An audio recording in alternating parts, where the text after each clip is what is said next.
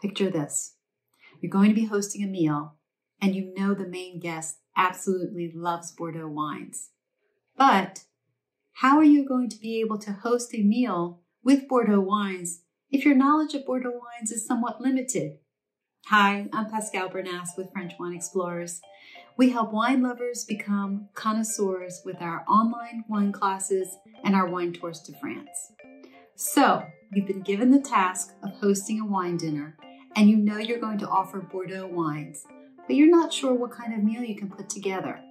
In this episode, we're going to offer you great tips and tricks for meal planning for Bordeaux wine lovers.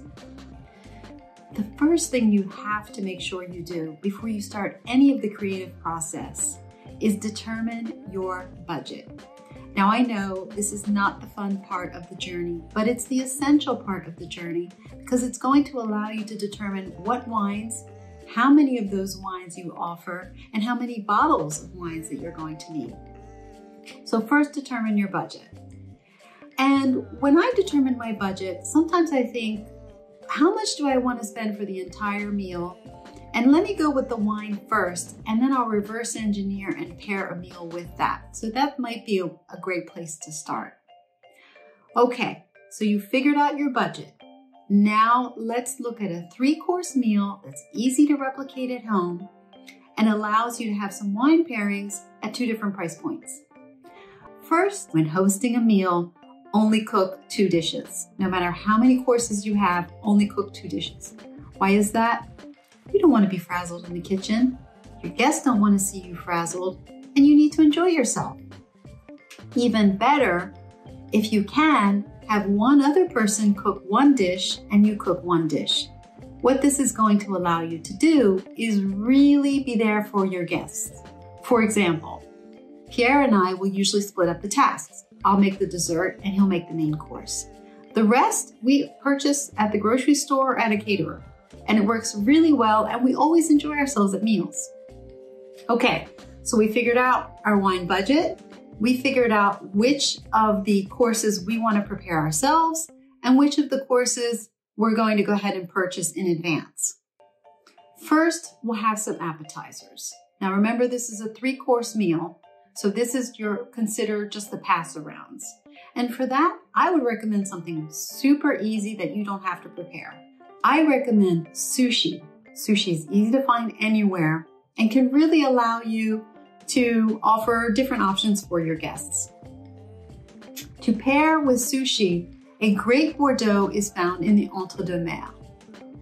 It's actually a quite large region and, in my opinion, an up-and-coming region for great values.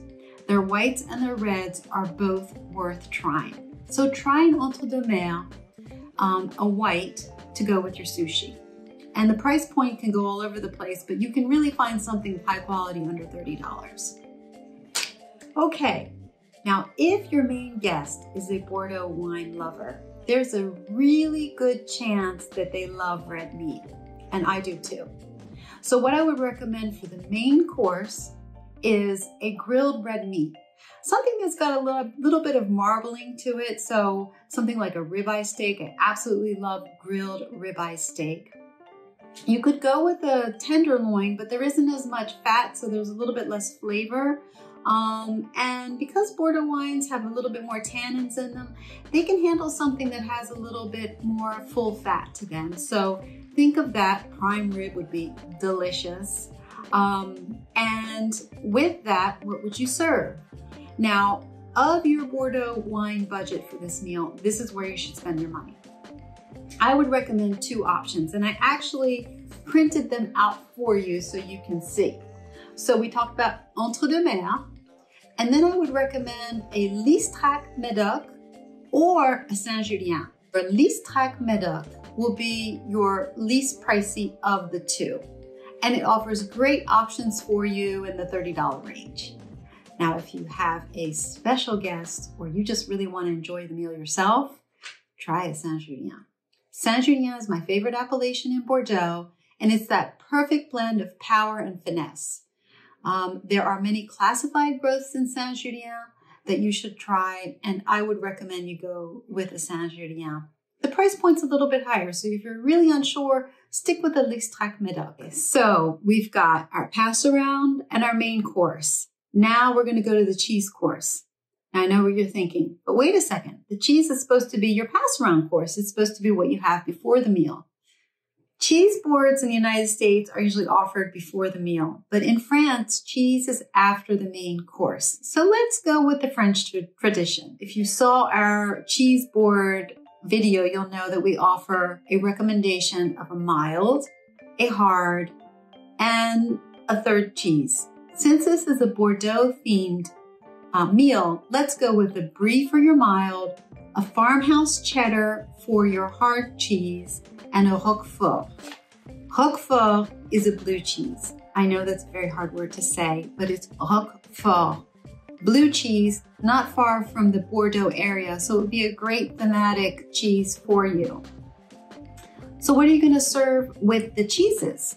Well, if you have red wine that's left over from the main course, that would make a great segue into your cheese course.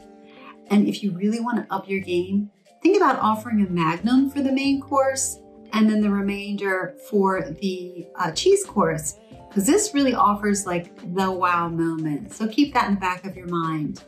The red's going to go really well with that farmhouse cheddar, but that Roquefort is going to be a little bit of a challenging pairing, and I would recommend a Sauterne with that. Sauterne is the sweet wine made from what we call noble rot into liquid gold. And Sauterne is kind of having a second wave, a new wave of fans who really love it and make it a little bit more of a contemporary type of wine. So let's recap. It's easy to offer a Bordeaux themed meal with wines from Bordeaux that will satisfy just about any palate. We're going to first start with a pass around of sushi and entre deux mer. Then we're going to go for the big guns with some grilled red meat and either a Saint-Julien or a Listrac Médoc. We're going to offer a cheese course and stay in the traditional French way and continue with our red wine that we've offered. And for all of those Sauterne lovers, this would be the great opportunity to pair Sauterne with a blue cheese. And last but not least is the dessert. And for the dessert, you just want to make sure the dessert is not more sweet than your Sauterne, if you're offering Sauterne. So keep that in the back of your mind. If your dessert is sweeter than your Sauterne, it's going to make the Sauterne taste bitter. So we have 3 courses plus a pass around, and you're going to only make 2 of those courses in order to elevate the fun factor for you as the host. And last but not least, your guests are going to feel the love, the determination, and the dedication you've put into this meal for it to be a success. So I say, congratulations. Thank you for watching. Pop a comment below. Let me know if you have any questions or ideas of things that you would like for us to cover. And we'll see you next time. Cheers.